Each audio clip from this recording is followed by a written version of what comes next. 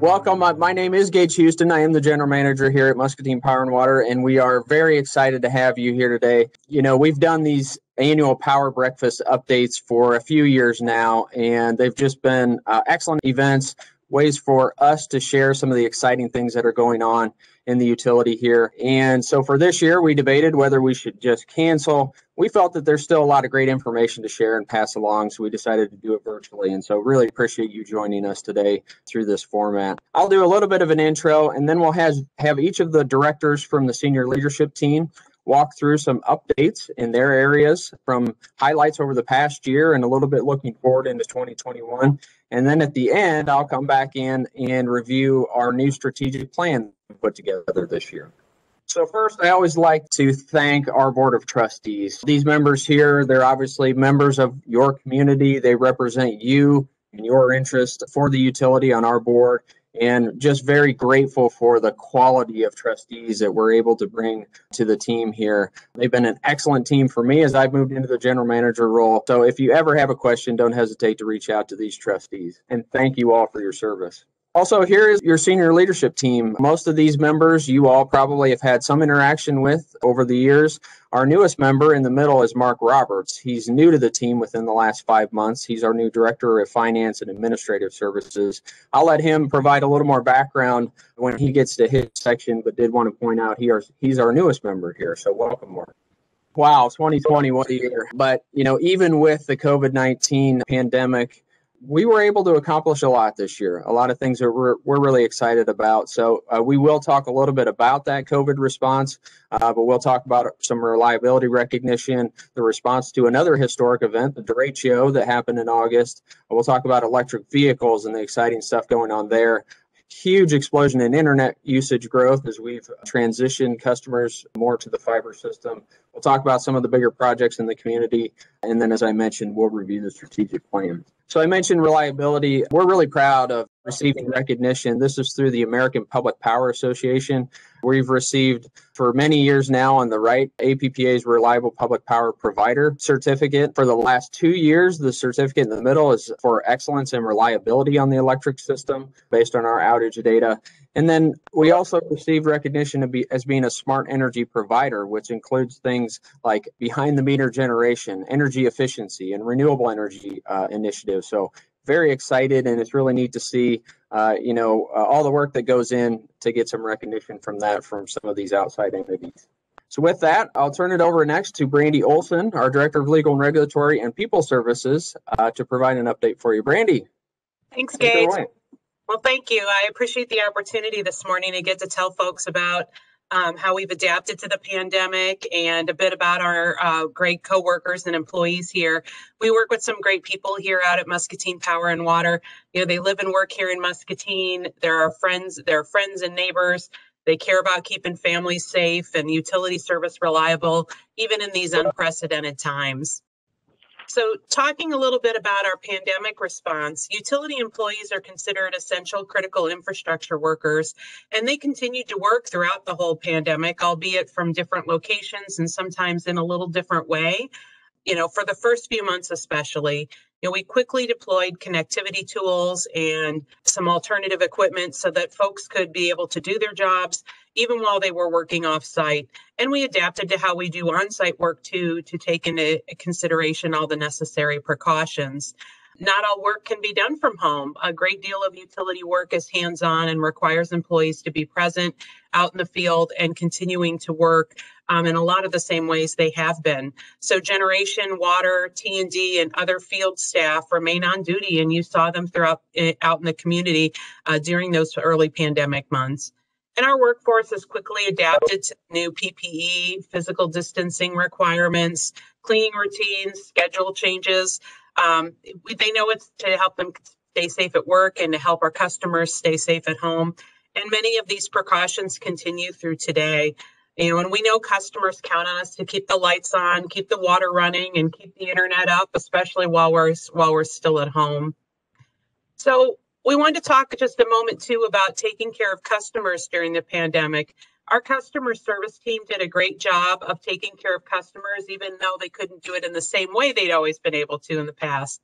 We kept a skeleton crew that staffed the lobby and work the drive-up window, and but most of the customer service staff work remotely, including the help desk. But customers didn't notice. They got the same level of service. We coached customers through self-installs where it was possible, arranged no-contact drop-offs for equipment switch-outs, and customers were very cooperative with the modifications that we had to make to our processes, and we really appreciated that. Our staff really rose to the occasion to deliver superior customer service, and even when we couldn't be face-to-face with customers, and we really appreciate them taking on that challenge. And also, we understand that there were a lot of hardships for customers during this time too, and a lot of unknowns. And keeping those things in mind, we did what we could do to try to help customers manage their bills, keep families entertained, and keep businesses connected. In regards to the business support, at the outset of the pandemic, MPW staff worked collaboratively with the school district to set up free Wi-Fi hotspots in the community. That way people could be connected to the internet even if they didn't have it at home. We also offered a student internet promotion to support families with students who wanted access to those voluntary educational content that was being provided last spring. And we had a number of families in the community take advantage of that. This summer, we collaborated with the school district and the Community Foundation to develop a program for low-cost internet service for qualifying families to assist them in staying connected so that they could participate in remote learning. So far, we've helped more than 70 families stay connected through this program and be able to continue with a continuity with their education. Next up is Erica to talk more about our communication services. Good morning, everybody. I'm Erica Cox, and I'm the Director of Customer and Technology Experience.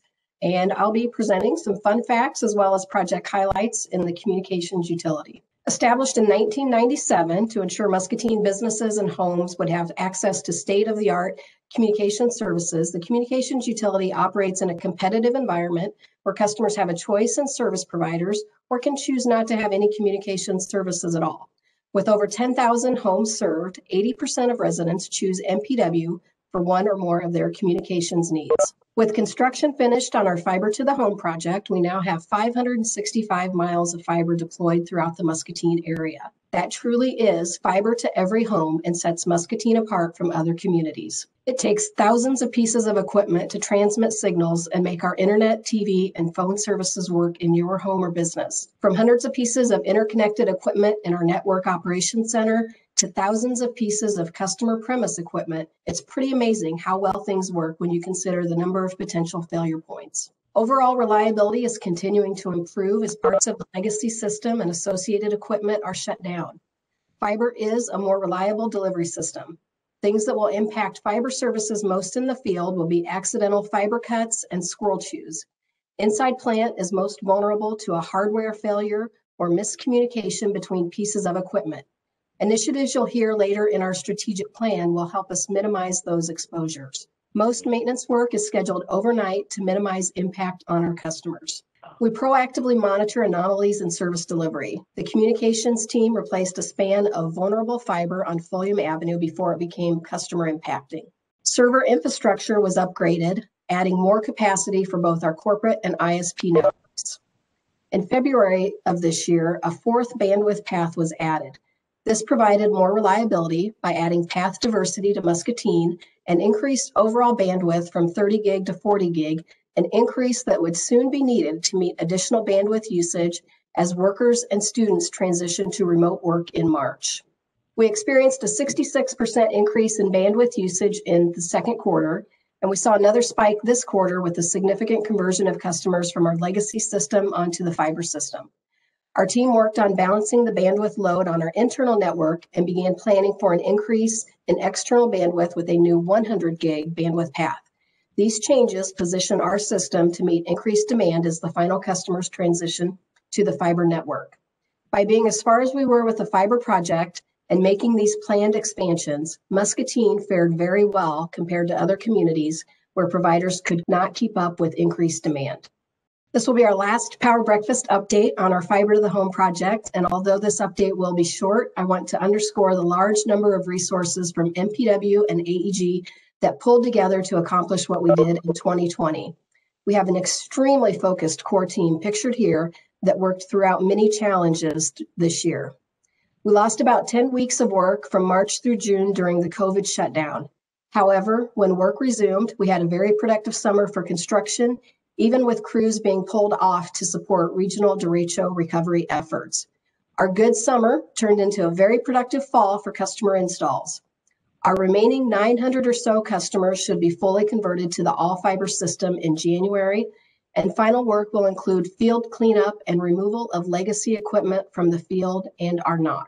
An internal outage dashboard places dots on a map when a customer's ONT is not receiving a signal.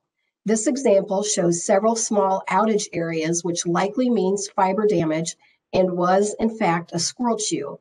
This map helps us determine the scope of the outage and direct technicians more quickly to the correct area to look for damage and start service restoration. Over the next year, a public-facing map will be developed so customers can see if there is a known outage in their neighborhood. Our corporate website is undergoing a massive revamp. With the theme of being local and living in the same community as our customers, the new site is welcoming and engaging with a lot more personality. By looking at who is engaging with our website and what information is accessed the most, we set the following goals for our new website. More call to actions for customers who choose to self-serve will be located throughout the site. Reduce the copy and chunk more information into cards for easier navigation, and update the imagery and color scheme to appeal to multiple demographics. We continue to evolve to meet customers at their service level preference, from offering person-to-person service to fully self-service options. In 2021, we'll be working on the following projects: upgrading our fixed wireless system for rural customers, and along with the electric and water utilities, communications infrastructure will be moved to support the city's Park Avenue 4-3 road project. With our current service area converted to fiber, we'll extend our fiber infrastructure in the coming years to unserved neighborhoods in and around Muscatine. Implementing a centralized router management system for our successful and growing Wi-Fi and home service. We'll transition our direct inward dial extensions to our enterprise phone service in advance of offering that service to other medium and large businesses in town. And we'll begin a project to update our customer information and billing system. Originally installed in 1992, this conversion project is targeted to go live at the end of 2022 with expected business process efficiencies and some of the same customer experience improvement goals as our website redesign project. And next up is Ryan. Good morning. I'm Ryan Streck, and I'm the Director of Utility Service Delivery. I'll be presenting some MPW facts and figures as well as some project highlights from this year. The electric utility serves 11,521 customers. If you total up our transmission and distribution lines, you end up with 293 miles of plant, but we'll be increasing that to 300 with our new 161,000 volt transmission line. This new 161 line will add 6.25 miles to our plant, but brings much more than that small amount would have you think. The added transmission line ensures reliability and voltage support for our area. MPW is partnering with Central Iowa Power Cooperative, or CIPCO, for the construction of the new line, which with their contribution will reach all the way to Davenport. Construction is scheduled to start in the fall of 2021 with an anticipated completion in the summer of 2022. COVID played a part in delays on this project, but at this time we have 100% voluntary easements and are now waiting on the IUB approval for the franchise, which will allow us to construct, operate, and maintain the line. The electric system has 8,153 poles supporting it, and this number is always changing. While adding the new transmission line with 59 new poles, we also removed several poles along the riverfront. We have buried the distribution and transmission lines. 11 poles were removed, including a 70-foot, 14,000-pound steel structure, which took the help of the power plant crane to dismantle. A big thanks to the plant staff for their help. Another 7 poles will be removed behind HNI once we place additional conduits around the flood wall on the east side of Mulberry Avenue. This has really enhanced the river view and aesthetics of the area. Another highlight at the riverfront this year was MPW working with Musco on a new lighting project sponsored by the Keep Muscatine Beautiful group. MPW contributed the conduits and labor to install the new poles and foundations at the riverfront. Our crew dug up 22 railroad ties while installing those conduits. You never know what you'll run into when you're digging in the ground. These lights were installed in time to be featured at the final Almost Friday Fest in September. The color-changing lights not only add to the event, but also provide lighting for people to safely exit the venue. MPW has 12 transmission and distribution substations. Earlier this year, we had a large project at one of our busiest substations. MPW's total electrical load is nearly 900 million kilowatt hours annually. Oregon substation carries 25% of that load, and many of its 59,000 volt breakers and switches were from the late 60s and early 70s. The project to update this substation was planned before the COVID shutdown of most businesses this spring. Given the importance of this project to reliability of the substation, it was decided to move ahead with the project as scheduled in March. The crews worked safely using distancing and protective equipment. For this work, the entire substation had to be taken out of service in phases for 3 weeks, which requires a lot of switching. During the switching, a customer's load is moved from one substation to another, often over a mile away. And if it goes as planned, the lights won't even blink. This project did go as planned, and there were no incidents or service interruptions. This $250,000 project will provide years of reliable service. During the derecho on August 10th, wind gusts exceeded 100 miles per hour, caused significant damage and widespread power outages. Over 1 million people were without power across Iowa and Illinois. MPW received numerous reports of down lines and uprooted trees, causing electrical outages. In total, just over 3,600 customers experienced a power outage. Of those customers, just over 1,000 had a momentary loss of power, while the remaining customers experienced extended power outages. We were able, though, to restore all customers in just over 14 hours with our local crews. This is our outage monitoring map. It shows us customer reported outages, and when you lose power, the ONT at your home or business, like Erica mentioned, also shows up as a dot on our map. This gives us a visual of the outage, and we can quickly determine the scope we're dealing with. It takes a while to process phone calls, but those ONT outages show up almost instantaneously. This slide shows what we were seeing during the derecho. We have a customer-facing map, and in the past, it used very large polygons to show outage areas. This new map, which can be found on our website, it allows you to quickly see what we're seeing. And this may save you from taking the time to report an outage that we already know about. This saves us time as well and allows us to get to those calls faster where folks have additional information they want to report concerning causes of the outages or emergencies that may be out there. By cutting through unnecessary calls, we continue to streamline the outage process. Now on this map, as we continue to advance the slide, you can dial into those icons and it will continue to take you lower and lower and eventually to the street level so you can see if your home is affected, which means we know about it.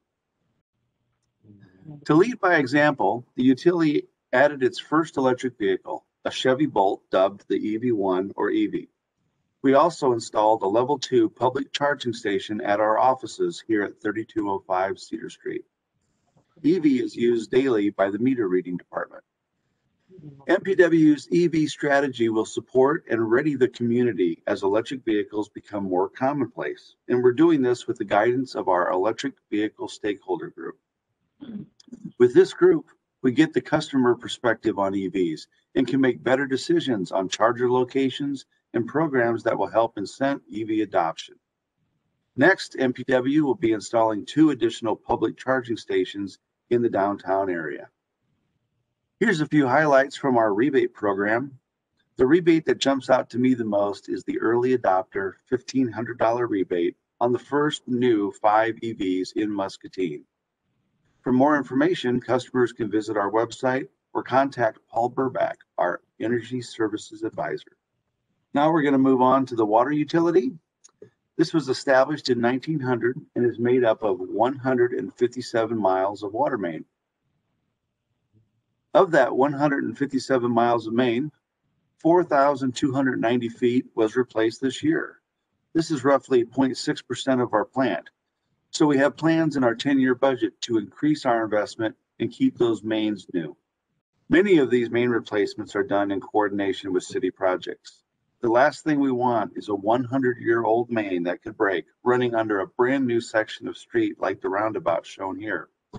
When an area like this is being constructed, it's the perfect time for us to get in there and update our facilities. As the West Hills sewer separation work continues, we proactively evaluate our mains and replace valves and hydrants to ensure the facilities are in good working condition. This project is currently planned with the city to continue for 8 more years. 2021 work is planned to include Climber Street, and that will include a larger water main and additional hydrants for increased fire protection for that area. Speaking of hydrants, there are over 1,500 hydrants in Muscatine. Each year we need to flush all of our mains twice. This stirs up sediment and causes discolored water. Along with our usual notifications on hydrant flushing, for a better customer experience, we will be launching a new hydrant flushing map on our website this spring. This will show what has been flushed, where we're currently working that day, and what is left to be flushed. There will also be an explanation of how to interpret the map and how it affects your home and water. MPW hosted a dedication ceremony of the new refurbished water tower in August. The local community and friends of Muscatine worldwide helped by voting in the It's in the Water Hometown Pride Contest sponsored by the Iowa Finance Authority and announced by Governor Reynolds at the 2019 Iowa State Fair. Artist Laura Palmer, originally from Muscatine, created images capturing Muscatine's iconic features in her unique style. Palmer's new design replaces the original design created by her father in 1999. Adding to the uniqueness of our water tower, Musco will be installing updated and additional lighting fixtures at the base of the tower to showcase this one-of-a-kind tower in an array of color. And that brings us to 2021 projects. We've got a lot planned for next year. We have several more outage management improvements in the works, community outreach to see if we can get involved with more projects, construction of that new 161 transmission line, West Hill Reservoir pumping station upgrades, and more substation improvements. With all that said, thank you, and I'll turn it over to Doug White to discuss power production. Thanks, Ryan. Morning, my name's Doug White, and I'm the Director of Power Production and Supply. I'm going to give a little history, talk about 2020, and then talk a little bit about the future. So in the beginning, the earth cooled. All right. Maybe we won't go back quite that far and just start when the electric utility was established in 1922. So in 22, the electric utility was named the Muscatine Electric Light Company and was formed in response to local concerns about poor service from the privately held electric company. And you may remember this is a reoccurring theme for all 3 utilities. So in 1924, construction of the new electric plant was completed, and the first application for electric service was made by then Mayor Joseph B. Miller, who was assigned meter number 1. Since then, low-cost energy has been a building block and an economic advantage for our community for nearly 100 years. So fast forward to 2009, and MPW has become a member of the Mid-Continent Independent System Operators Wholesale Market. Yeah, I'm just going to call it MISO from now on. So this picture depicts the MISO footprint, and you can see it extends all the way from Manitoba, Canada, clear down to southern Louisiana. MISO's role is to balance system energy and keep the lines from overloading, and at the same time supplying the energy to each connection point or node at the lowest cost. It's important to note that the price of energy isn't the same at each node. Prices are driven by the cost of supply or generation and demand, the load, in addition to transmission constraints and congestion. The system is very dynamic, but there's some advantages. Being connected to the MISO system provides a redundant supply of energy to our local system. That's part of Line 106 project, and also allows us to support the bulk electric system or the larger system reliability. One of the advantages we have of local generation, we are connected to the same node for the purchase of power, as well as where we sell the power. This gives us a power market price hedge. MPW can sell excess power into the wholesale market when the price is high, or reduce generation and purchase power out of the market, which is 2020, a lot of 2020, when the price is low, load was down. This flexibility ensures MPW customers are supplied with reliable energy at the lowest cost. So the bulk of power generated in 2020 was produced by Unit 9 due to its higher efficiency. Unit 8A also has a high efficiency, but a relatively small electric output. The exhaust steam from that turbine is used to produce process steam.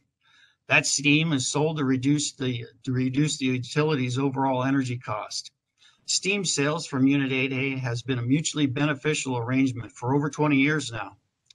Unit 8A, in 2020, Unit 8A has provided over 21 billion pounds of steam so far. That Unit 8A configuration is called a Combined Heat and Power Unit, or CHIP unit. So in 2016, MPW began incorporating renewables. Wind generation entered our portfolio with energy produced from the 13 megawatt South Fork Wind Farm. The farm's located just north of the Iowa border in Minnesota, but that's still within our MISO pricing zone. As a renewable resource, the South Fork Wind Farm produces one serialized REC for each megawatt hour produced. That REC represents renewable energy that can be sold to fulfill industrial, corporate, and individual renewable goals. RECs are a tool that bring renewables from areas capable of producing it to areas that are not suitable. That South Fork Wind Farm produces just a little over 50,000 RECs a year.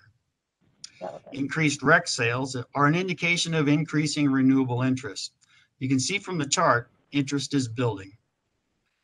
The purchase of RECs is a vote for renewable energy and can be purchased through our Choose Green Muscatine program. Contact Paul Burbach, our Energy Services Advisor, if you're interested. One of the major projects that I've been involved in, or the utility has been involved in since 2019, started in July of 2019, spilled over into 2020, is a power supply study. So power supply studies help utilities plan for the future. This looks out about 20 years. Changes in the industry involve a great deal of time, planning, and money. So staying in step with the industry is important to keep from falling behind. It's industry best practice to perform one of these studies every 3 to 5 years. Other major factors include declining and sustained low natural gas prices that are impacting our generating units, cost declines, and technology improvements in both wind and solar, and encroaching environmental compliance deadlines and the associated costs for our existing units.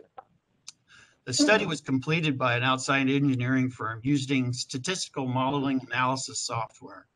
This comprehensive analysis used 20 different portfolio scenarios evaluated under 4 different market cases or sensitivities, which resulted in nearly 4,000 potential outcomes.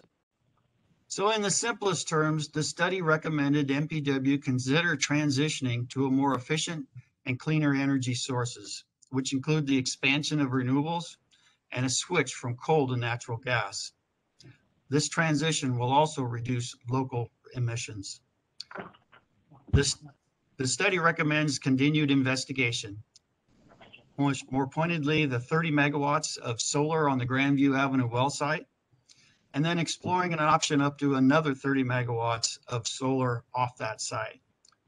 We'll be evaluating the economics of a new natural gas-fired combined heat and power resource and potential steam sale. We'll also be looking at ways to manage market risk. So we're moving towards more diversified portfolio. Rather than just all of our generation being coal-fired, we're looking at a portion of it having some thermal energy in the combined heat and power unit, some energy in renewables, and for now, a portion of our portfolio will be purchased out of the market. So underbuilding or leaving that market purchase pie open gives us the option to add additional resources as the market and local load changes. We'll also be planning for the retirements of Unit 7, 8, and 8A, collectively referred to as Plant 1. That retirement should occur in 2023. We'll also be tentatively planning for the Unit 9's retirement in 2028. There are a lot of benefits to local generation, and Muscatine has a uniquely high industrial load for its size, and that's benefited the entire community. Local generation also provides high quality power, reliability, and a hedge on the market and nodal risk. It also gives us local control of decision making and unit operation, and it also has a substantial local economic impact. Combined heat and power has been a win-win for over 20 years. It's benefited all of electrical customers through its high efficiency. The natural gas-fired combined heat and power unit performed really well in the power supply study due to those same attributes. We've got a unique site with available power, lucky enough to have natural gas transmission piping running across the site, steam connections, along with MISO transmission service. We also have a highly skilled workforce, and keeping it local cuts out a lot of the third-party margins and contractual risks. So the process to complete a power supply study is really complex and comprehensive. As I said, it was over a year in the making, and it's also based on indicative price estimates. Actual costs and benefits at Muscatine still have to be confirmed. We haven't stopped that process from the beginning of the power supply study. We transitioned right from the study into evaluating these different options. So we'll be continuing to do that along with analyzing future staffing needs. And we've got another power supply study budgeted for 2023. We also plan to reach out to community service groups to share what we've learned in the study and discuss MPW's next step, empowering Muscatine's future. Mark Roberts, our Director of Finance and Administrative Services, is up next. Mark? Thanks, Doug. Good morning, everyone. I'm Mark Roberts, Director of Finance and Administrative Services, and I'm the newest member of the MPW team, as Gage mentioned early in the presentation.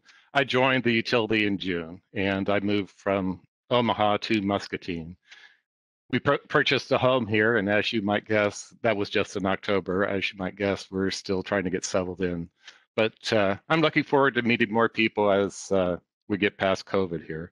My primary background is in utility and mining industries, and at the utility industry, I was at Mid-American Energy and Xcel Energy and mining companies, Rio Tinto and Kiewit. So very big companies, but I like the small nature of MPW, and it's like a family here, so which is what I really like. I've done a whole lot of different things in my career, including development and operations, but it's all grounded in finance and accounting.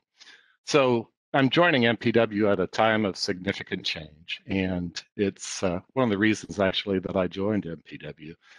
You heard Ryan talk about the Line 106 project, and counting design work, that's a $18 million project, and it's the first transmission project of this scale since the early 1980s. And Doug talked just now about the power supply study, and we're not spending that much money in 2021, but it's critical to the future of MPW, and it's unlike anything we've done since the late 1970s for planning. And then Erica talked about the Customer Information System project, and that's a $2.2 million project, and we'll start that next year. And it involves a replacement of a system that we've used since the early 1990s. So 3 very big changes that will involve significant resources at MPW, and it's just those 3 projects that I'm talking about. There's much more going on. So what I'd like to do now is focus on the budgets and projections for the 3 utilities. For electric, we've got capital expenditures planned for 2021 of $21 million, and that's up from $11 million in 2020. And then we've got $14 million of that is on 2 projects, $13 million for the transmission line and $1 million for a dozer rebuild. That dozer rebuild, it's actually a 2001 dozer, but to keep a dozer working at the plant to move coal around, we need to have one that's reliable. And then operating margin for the electric utility, we're projecting for next year that it's about $6 million. That's down from about $9 million this year. And net income is actually projected to be a loss, and that's down from a $4 million gain in 2021. A lot of that is caused by accelerated depreciation of our power plant assets as we look toward the future of those assets. For our 10-year projection, challenges for the utility are the large capital expenditure. Our base case includes 120 million of capital expenditures.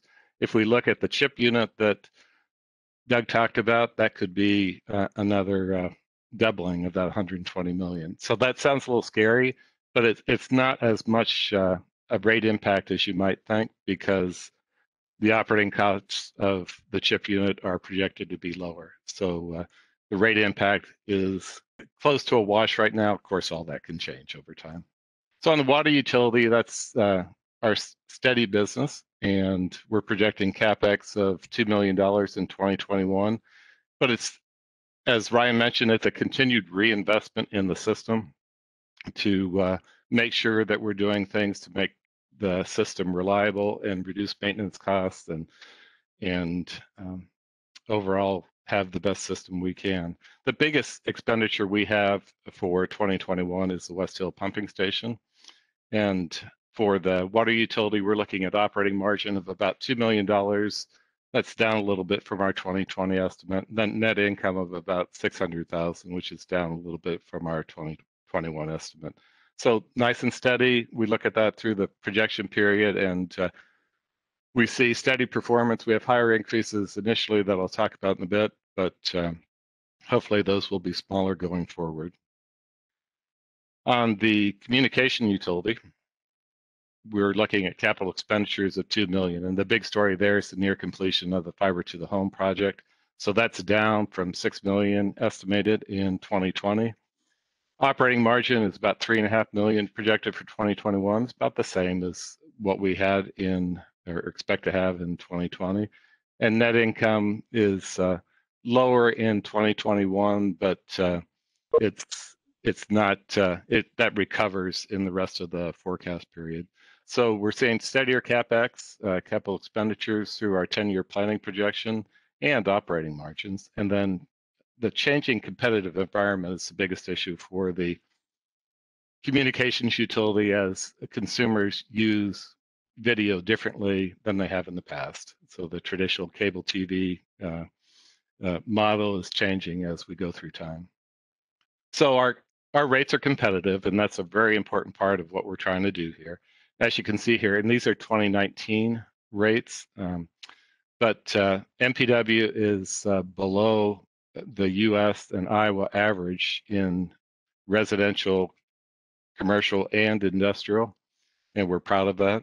And then on the water side, it's even more pronounced. We've got rates that are below our near cities, Davenport and Iowa City, substantially. Residential, commercial, and industrial all fall well below what the average is. And those rates on the water side are in hundreds of cubic feet.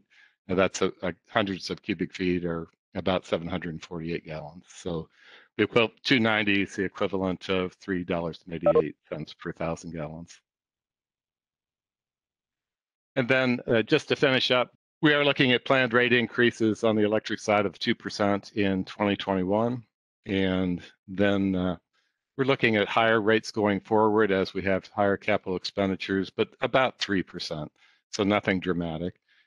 The water side, we have higher rates because we're paying higher rate increases because we're investing in the system. So we see a rate increase of about 3.5% this year, and that's already been approved, and then growing to 4% for a while, and then dropping after that.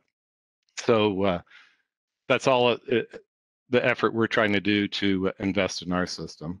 And then for communications, we're looking at an increase in the 6 to 7% range, but that's variable depending on what our programming costs are, and they can be very aggressive in trying to get higher costs passed through to us.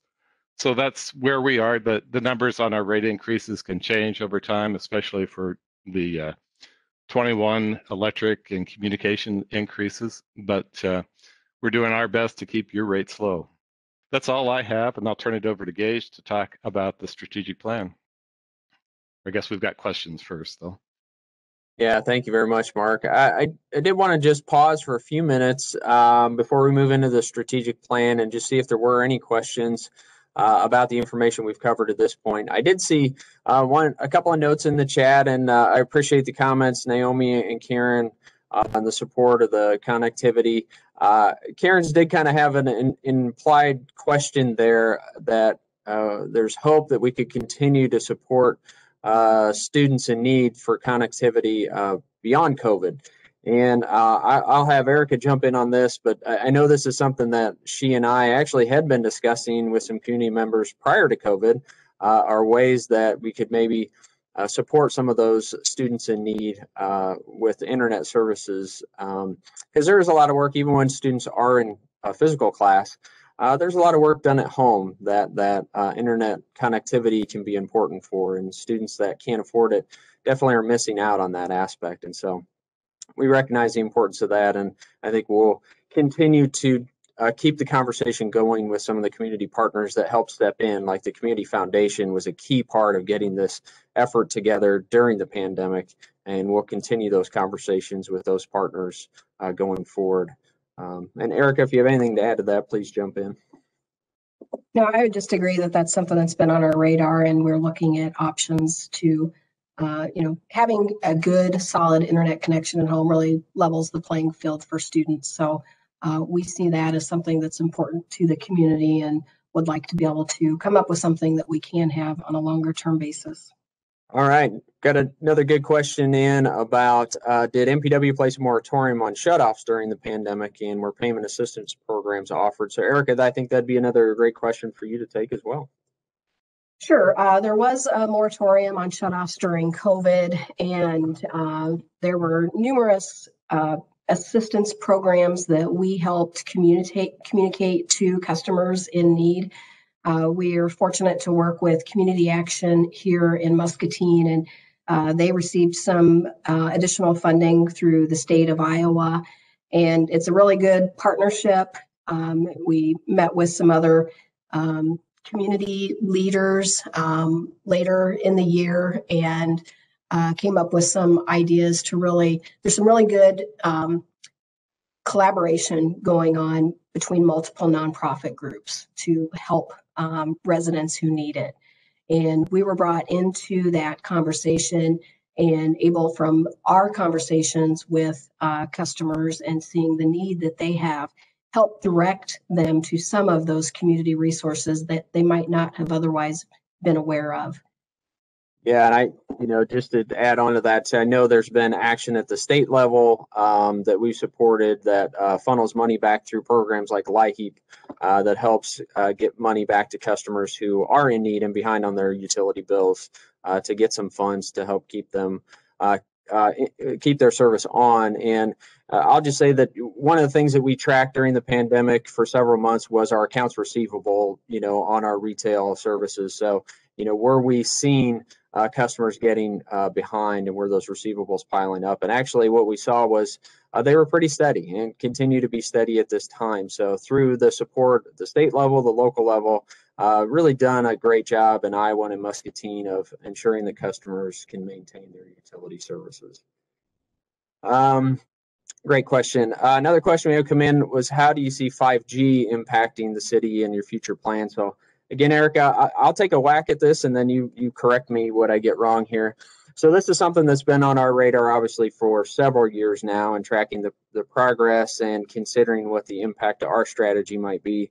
There are different types of 5G, even though some of the cell providers refer to it as 5G. There are different types, and they each have pros and cons. So for some of the really low frequency, high bandwidth 5G technologies, they require a lot more towers. So the tower density needs to increase significantly to get the kind of speeds that some of them talk about. We think it's a few years out before Muscatine would be targeted for that type of 5G technology. You might see 5G, but it won't be quite those highest bandwidth numbers that some of them have talked about. Definitely a risk to our internet service and something we need to keep an eye on. But again, as a municipal provider, our goal is always to just make sure that the community has the services that they need. And so as we track that, we're not worried about profits. We just need to make sure that our customers are connected and they have what they need for the utility services. So it's something that we're tracking and we're keeping an eye on. But we do think the fiber infrastructure is almost future-proof in terms of bandwidth capacity. Now, there are other parts of the system that need to be upgraded to increase bandwidth, but the fiber itself can handle a significant increase in bandwidth from where we're at even today. So we think having that infrastructure, that plant in the air, in the ground, is definitely a huge benefit for this community going forward. I think the only thing that I might add to that, Gage, is that, we see MPW potentially being a backhaul provider for those cell companies in the future. And, with the density that a community like Muscatine has, I think it'd be some of the challenge will be, making that investment for a very large company to get a payback in a small community. That's why I agree with Gage when he says that it's probably several years out before they're going to go into areas where there's a lot more population density, where they can get that return on their investment much quicker than they could in a community the size of Muscatine. And that's really why the communications utility came into existence, because we're a smaller town. A town this size would be one of the later ones that the bigger companies would look at making the investments. And being a municipal utility, we're here to make sure that the community has state-of-the-art services. So that's why just 20 some years after getting into the business, we upgraded all of our infrastructure from the hybrid fiber coax to complete fiber to the home. Thanks, Erica, and good question, Mike. It's time for maybe one more question. If somebody has one, to drop in the chat box. We will have probably a few minutes at the very end as well if something else comes up. If not, we will keep moving. And again, if you do have another one, feel free to drop it in that chat box. If we don't get to any questions at the end, we can certainly follow up with you after the fact as well. So as I mentioned earlier, we did take on a pretty significant effort this year with the staff to update MPW's strategic plan. So even despite the challenges that the pandemic brought with it and remote work activities coming into play, we felt it was important to continue to keep this effort going forward, because we see the value in having an intentional strategy for the future of this utility. And so we wanted to make sure that we kept that going despite the pandemic challenges. So for those of you, a lot of the folks on this call are business owners or CEOs or executives. So you understand the need to do strategic planning. It's important to step back and look at that broader view of where your organization is heading or where you want it to head. It allows us to ensure that we stay true to our core values and our community and customer needs, that we reset everything back to those fundamentals. It allows us to have a common understanding among staff and provide some focus and priorities for how we allocate resources in the coming years. And then it's also important for us to develop a plan that we can communicate to stakeholders so that you all can understand where is your utility headed and what are we planning to do in the future. We think that's a very important aspect of this as well. So when we went through our process internally, we talked a lot about value propositions. So to me, value propositions are things that are the most important to customers about the services you provide. What do you do that means the most to them? What do you do that you can do better than maybe an alternate provider would do? And so those are the things we really wanted to focus on and then build around those value propositions as we set our strategy.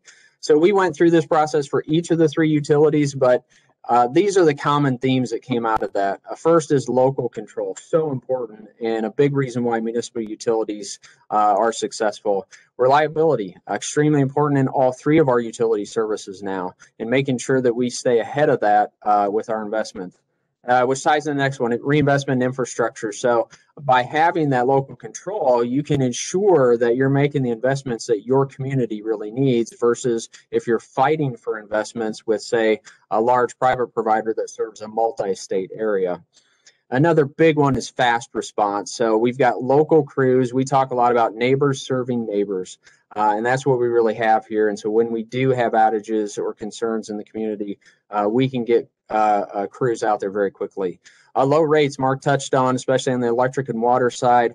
We take a lot of pride and have for many years on our rate benchmarking and how we compare very favorably to state and national averages.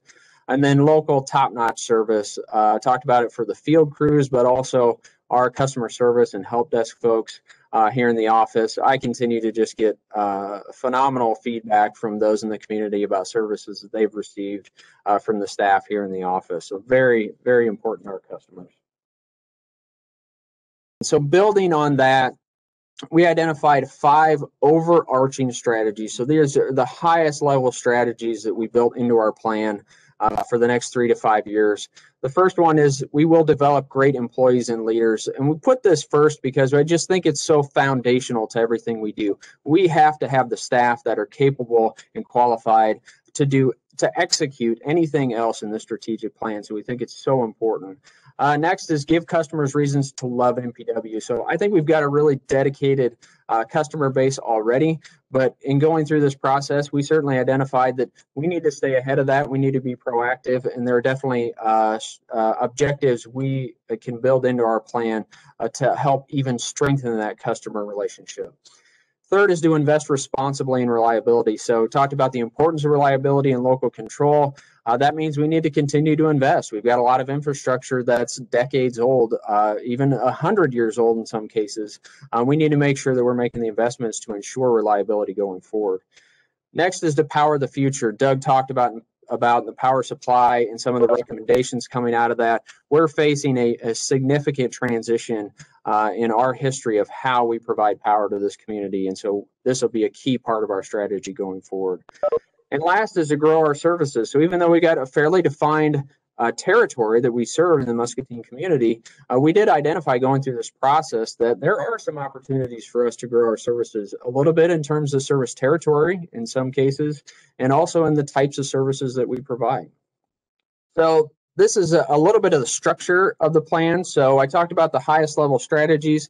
I'm going to walk through that next level down here very quickly for each strategy, what we refer to as objectives. And then as you can imagine, it goes many layers deeper than that. You get into projects and initiatives and then department goals. I won't go that deep, but I do want to review the objectives for each of the strategies here today. First strategy is develop great employees and leaders. As I mentioned, how important that is to accomplishing anything else.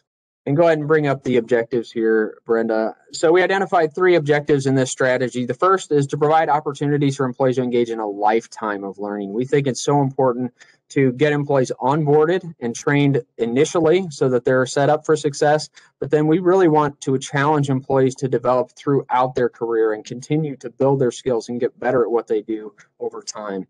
Next is to build operational excellence into all aspects of the utility. And this is going to focus on safety. We've got a really strong safety culture of the utility. We think we can go even farther to the next level with that. We're also going to focus on continuous improvement. We've had a CI effort at the utility for several years, but we're starting to gain even more traction and momentum on that in the last year, and really focus on that just continual cycle of improving everything that we do. And third, leverage advancements in technology to improve processes and become more information driven. You saw some examples of some of the outage map tools that we've improved upon over recent years with technology. We're also going to try and improve the way we leverage the data that we collect to help us make decisions more efficiently. The next strategy is to give customers reasons to love MPW. And I like this little tagline here that for us, every experience is an opportunity to delight a customer. And we need to take the initiative to add that value to our customers. So again, 3 objectives on this one. First, provide an interactive and forward-thinking customer experience. Erica touched on the plans to redesign our website to provide more self-service functionality and make the information sharing more efficient for customers. And she also mentioned our customer information and billing system, a major project for us that will not only improve some processes on our end, but hopefully provide some additional functionality and information for our customers. Next is deliver exceptional outage response. We think this is something that we do really well already, but we've got plans to continue to improve that process in the coming years. And third, support improvements in our community. And this involves several different aspects, including supporting projects that the city is working on, like the sewer separation, like Grandview Avenue in the coming years, the Park Avenue project we mentioned.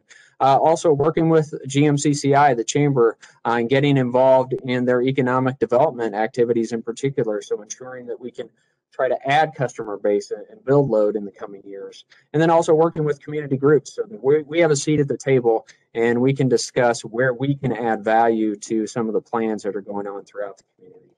Next is to invest responsibly in reliability. As I mentioned, that proactive nature, making sure that we're forecasting and looking years ahead so that we can plan the investments that are needed. And also that allows us to balance out those investments as much as possible to make sure that the rate impacts are very modest. And again, this is a big one for us. We've got a lot of infrastructure throughout the community. You heard talk about the miles of transmission lines and poles and water main. So we've got several objectives here. The first three focus on reliability in the three utilities. The first, the electric system. Ryan talked about the new transmission line, which will be a key part of that going forward, as well as many other infrastructure improvements in the coming years. On the water system side, again, we need to achieve best-in-class water system reliability.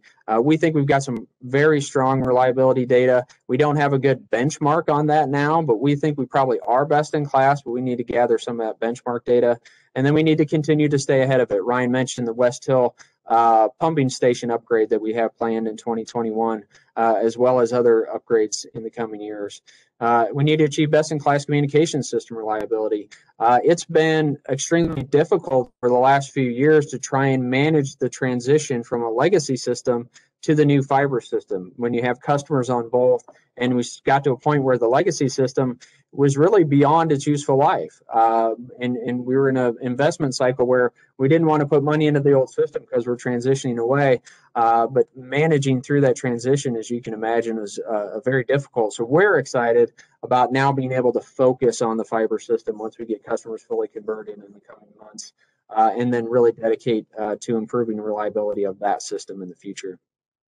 Fourth is to improve and maintain facilities to reflect our brand. So we certainly have some facilities in the community that as we drive by, we see opportunities for some improvements so that the facilities reflect our standard for reliability and safety in the community. We also have some corporate network projects planned that kind of fall into this objective too on the back end. And then last is improve our cybersecurity posture. This has been a critical issue for us for several years, but we think there's still work to be done here, and we want to make sure this is part of our strategy to ensure that we stay ahead of the game and we keep an eye on how those threats are evolving in the coming years and ensure the safety and security of our customers' cyber systems. Next slide is to power the future. I talked about the significant transition that we'll be going through in the coming years on power supply.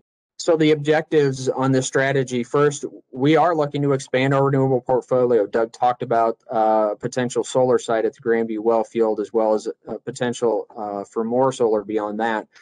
We're going to continue to investigate the replacement of local generation with things like the combined heat and power unit that Doug talked about, that we think is an excellent fit for specifically the Muscatine community. And is about the most efficient way that you can use energy to make electricity and thermal steam for an industrial process. We're going to reduce our environmental impact. So with the plans that we already have in place and some of these future investigations, we will see a reduction in emissions and carbon emissions in particular in the coming years. So we're excited about those goals. And then we will transition reliably and safely. So as we go through this process, you can imagine these assets that we have to provide power are extremely important to the reliability of our electrical system. We need to make sure that as we plan for a transition, that we do that in a way that does not compromise our reliability. And part of that is making sure that those plants continue to operate safely over these next several years as we work through that transition. It's definitely something that we can't overlook. The last strategy is to grow our services. As I mentioned, we identified a few opportunities. We think we can grow our services and our impact to the Muscatine community. So we identified 4 objectives here. The first is Electrify Muscatine 2.0. I say 2.0 because we already electrified Muscatine once back in the early to mid 1920s when we built out the electrical distribution system and got customers connected to electricity. The industry is facing another transition to where there are other opportunities to electrify energy use. Obviously, electric vehicles is one of the biggest highlights of that right now, so we'll be focusing on that. But we think there's other opportunities for that transition as well that we'll be focusing on in the coming years. We're going to deliver communications product offerings to meet customer expectations. We identified that we think there are some opportunities for additional support services for communications, both on the business class side and maybe on the residential side as well, that we'll be evaluating in the coming years and potentially launching for our customers.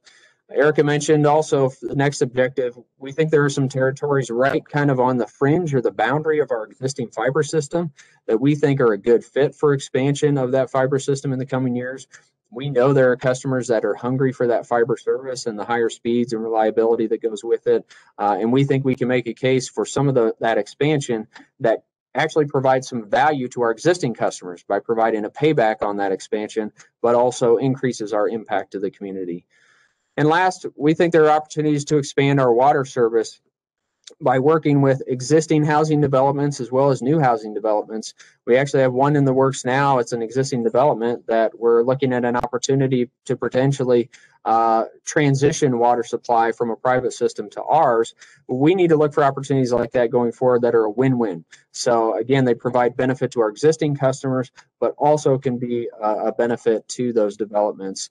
We also have looked at things like providing wholesale water to rural water services. That's been something that's been in the newspaper recently. So those are opportunities that we want to explore. Again, we need to make sure that it serves our existing customer base well. That's first priority, but we think there are potentially some opportunities for expansion in the coming years there. So this is just meant to be kind of a nice visual recap. So again, this is at the highest level, the 5 strategies and the objectives underneath them. As I mentioned, this goes a lot deeper as we start to deploy these strategies into our organization. We're starting to set department goals that feed into these objectives and strategies for the coming year. But again, this is a 3 to 5 year plan. Some of this work we'll see good progress on in the next year with some of the projects we have. Some of these efforts will be things that will be worked on in the coming years, and we'll see progress over the course of the next 5 years. But as you can see, it's ambitious. There's a significant amount of work to be done when you put all of this together. But hopefully, as you picked up on hearing the presentations today, we've got a really strong senior leadership team here at MPW, and we've got a really strong team of staff supporting those senior leaders throughout the organization. And so I'm very confident that our staff can accomplish these ambitious goals that we have in our strategy, because we've got a very dedicated staff. So in addition to being competent, they're very dedicated. They're committed to the community. They're committed to the importance of the utility services that we provide to Muscatine. And we're excited to see what we can accomplish on these strategies in the coming years. So, well, I think we'll pause again for any questions. Feel free to, again, drop any questions in the chat box, whether it relates to the strategic plan or anything else that you saw earlier in the presentation. Looks like we have another one come in here. Let me read it. Yeah, so question about flooding. So, yeah, while it didn't hit any of our discussions today, flooding and levee upgrades has been another very important topic that we've discussed with some community partners over the last several years. And working with Rich Dwyer from Kent has been a really strong leader in this effort and really trying to pull key stakeholders throughout the community together to address some of those risks that we have with the levee system, especially south of Muscatine. So we started building into some of our disaster response plans additional detail about how we would handle major flood events, including levee failures or levee breaches. So we're trying to get those details into our plan so that we can be prepared. We've done some tabletop exercises for how we would respond to a major flood event like a levee breach, but also working with the partners like Kent to what can we do to improve the levee system downstream of Muscatine so that we can further reduce the risk of a major event like that. So I think that is going to be very important work that we try to accomplish in the coming years. So again, if you do have any questions that that you think of, whether it be here in the last couple minutes, drop them in the chat. Otherwise, don't hesitate to reach out to myself directly or anybody else on our team. A lot of you know some of the members of the senior leadership team here, so don't hesitate to reach out. Whether it's a question about any of this information, or anytime you have a question about our utility operations, we want to be a very engaging partner with our community members and are happy to talk through any concerns that you might have. So lastly, just a thank you to you for your support in attending this event, and hopefully you'll be able to share some of this information with your peers. And a thank you to our staff. So we say we're truly honored to serve Muscatine. I feel that in our organization every day. We've got a very committed and dedicated staff here. We take what we do and the role we play in Muscatine very seriously, and we truly are honored to be able to do that day in and day out. We've got an excellent group of folks here. If you ever do come across one of our staff here at MPW, please do thank them for their efforts. They play a big role in this community, and we're grateful for what they do. So with that, if we don't have any other questions come through, I think we will probably roll to a close. Thank you to our directors, leadership team here today for your presentations. Thank you very much to Holly Jurgensen, who really helped quarterback this effort and work with Erica and the other directors to put the presentation together and the content and to get the WebEx logistics all sorted out. And Brenda as well for assisting with all those planning activities. So thank you to our team, and thank you to all of you for joining us today. So have a very good rest of your week. Thank you.